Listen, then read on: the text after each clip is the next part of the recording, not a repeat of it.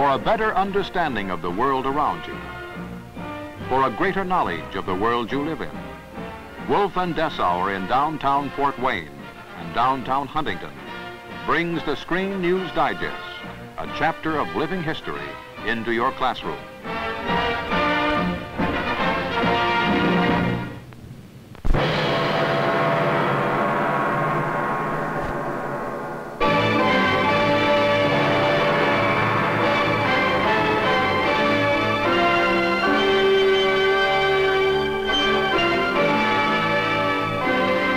The dreams of the dragon are born 30 years ago in the caves of a mountain hideaway in the remote Chinese province of Yunnan.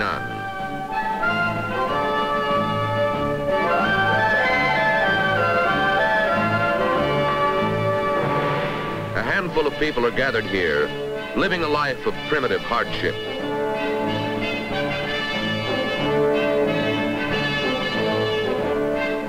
Their leader is Mao Zedong, a man with a plan, a blueprint for the conquest of China. Those who follow Mao are carefully taught. The enemy advances, we retreat. The enemy camps, we harass. The enemy tires, we attack. The enemy retreats, we pursue. This is Mao Zedong's strategy of guerrilla warfare, the tactics of terror studied and learned in Yunnan province. Political power, says Mao, grows out of the barrel of a gun. Communism is not love. Communism is the hammer to destroy our enemies.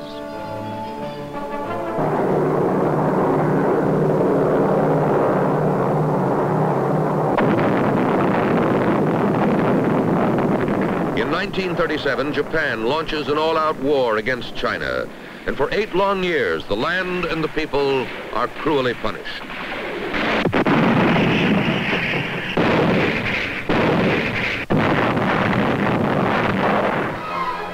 As China fights for her very life, the nationalist government of Chiang Kai-shek must and does accept the support of the communists.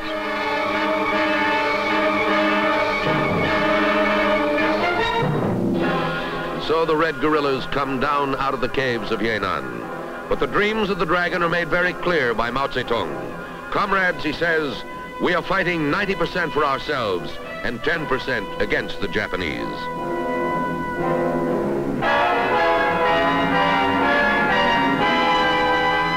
The ragged communist army, poorly trained, badly equipped, is drilled and armed by nationalist China and the United States.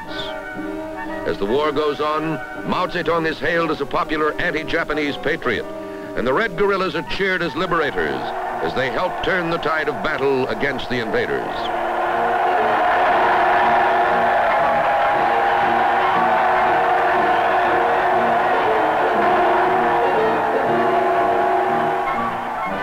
When the Japanese surrender in 1945, Mao's guerrillas have grown both in strength and size. The enemy from without has been conquered. The enemy from within has just begun to fight. For post-war China is a land exhausted by battle. Misery and hunger are everywhere. And people eat grass because grass is all that they have to eat. This is the time for Mao Zedong and his guerrilla army to speak and to strike.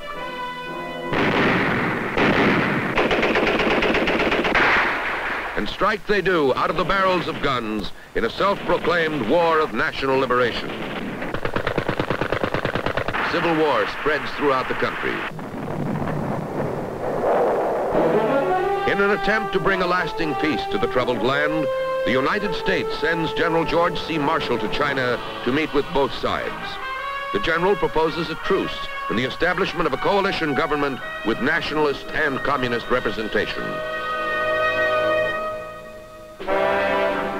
Both sides agree to the Marshall proposal, and it is signed. Representing the communists and making his first appearance as a Red Chinese leader is Zhou Enlai, a general in Mao's Red Army.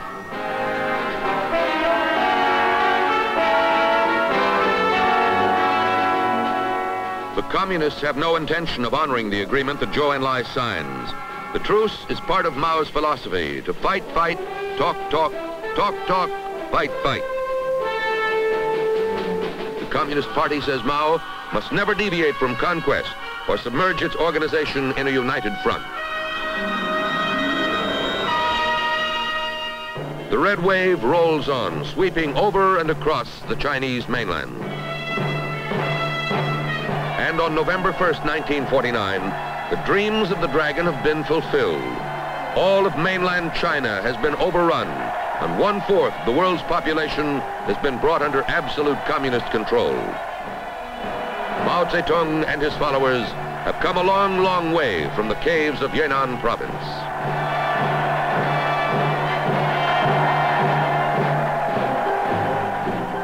The Red leader's blueprint for conquest, protracted guerrilla war, united front, elimination of all opposition, has accomplished its aims.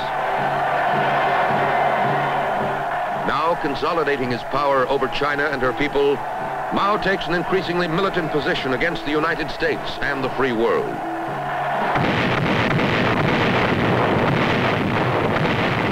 And in Korea in 1950, Communist China and the United States come into direct conflict. The confrontation is triggered by the invasion of South Korea by Communist troops from the north.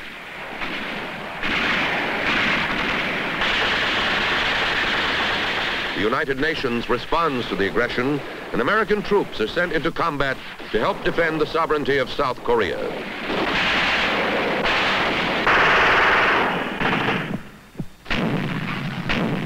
The GIs and their United Nations allies drive back the North Korean invaders.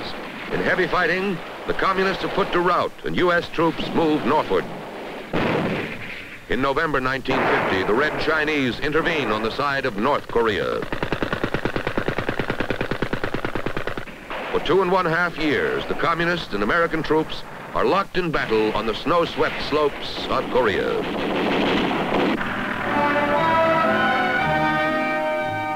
In July 1953, the fighting ends with a truce that fixes boundary lines much as they were when the fighting began. The United States suffers more than 150,000 casualties, but the freedom of South Korea is preserved. As the communist Chinese troops withdraw to the north and return to their homeland, Mao Zedong claims a momentous victory over the forces of the free world. The United States, he says, is a paper tiger, a reactionary nation destined to be swallowed up one day by a communist revolution that will engulf the earth. In Mao's own words, the seizure of power by armed force, the settlement of issues by war, is the highest form of revolution. The Marxist-Leninist principles of revolution hold good universally for China and for all other countries of the world.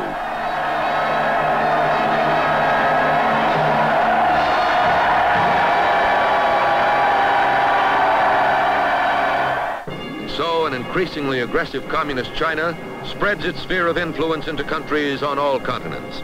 In 1951, Red troops march into the peaceful mountain kingdom of Tibet to set up a puppet government controlled by Peking.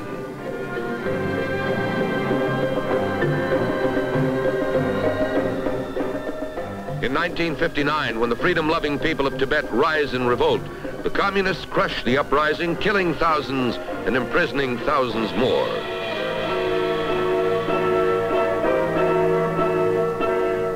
Many of the fiercely independent people of Tibet flee their homeland and find sanctuary in neighboring India.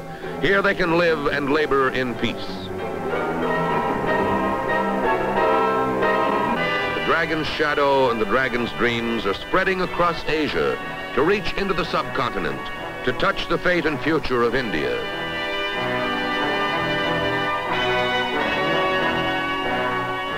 Prime Minister Nehru and his daughter, Mrs. Indira Gandhi, are welcomed warmly by Zhou Enlai on a goodwill visit to Peking.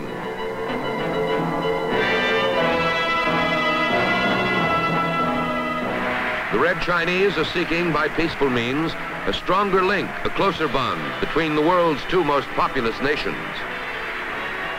For Mao Zedong's China is inhabited by 660 million people, and Pandit Nehru's India is populated by 480 million.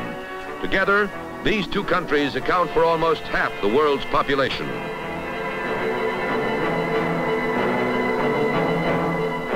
And yet, in 1963, Red China turns on her neighbor, launching a series of border raids on India.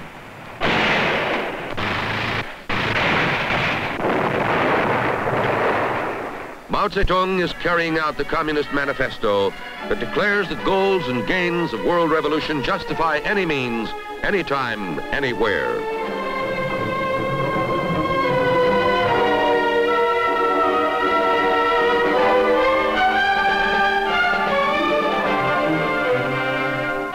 In 1965, on the 20th anniversary of the end of World War II, Mao Zedong issues a new blueprint for world conquest. He calls North America and Western Europe the cities of the world, and Asia, Africa, and Latin America the rural areas.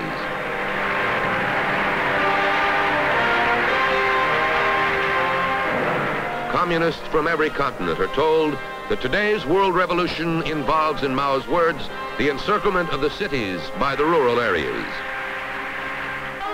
All communist countries should regard it as their sacred duty, says Mao, to support the revolutionary struggle of the National Liberation Front in Vietnam. China, he adds, will do everything in its power to assist the Viet Cong until every single American is driven out of Vietnam.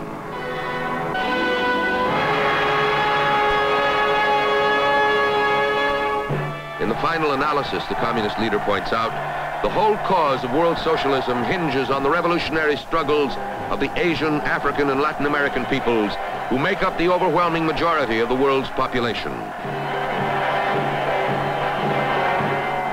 With revolutions organized everywhere, with protracted wars of national liberation, united fronts, the elimination of all opposition, there will be a torrential tide of opposition to the United States and her allies. And the philosophy of Mao Zedong concludes, the nations of the free world can be divided up and defeated. This today is Communist China's new and global manifesto, militant and menacing.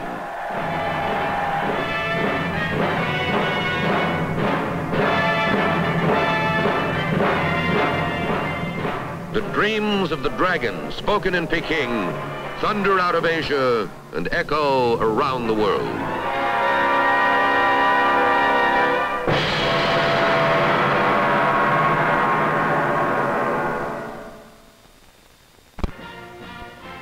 To widen your horizons, to stimulate your interest in things going on about you, Wolf and Dessauer, one of America's great department stores, has presented the Screen News Digest as a public service.